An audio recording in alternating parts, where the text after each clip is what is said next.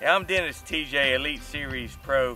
I want to talk to you a little bit today about over dipping your lure with dip and die. So many people dip too much. So I'll show you the difference between over dipping and dipping effectively.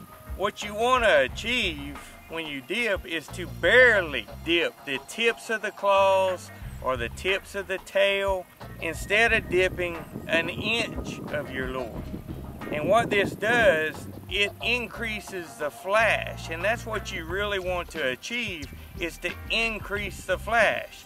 So what I've done on my bait that I use, and everybody knows I like crawfish, so to magnify the effectiveness of your lure, you can put a bead, which is sound. You can dip the tips of the claws, which is the flash. And not only are you dipping the tips, but if you dip it in garlic impregnated dye, you increase the scent. When that fish grabs hold of that bait, any residual scent from your hands is taken out by that garlic scent. So increase the effectiveness of your bait by barely dipping the tips of the lure.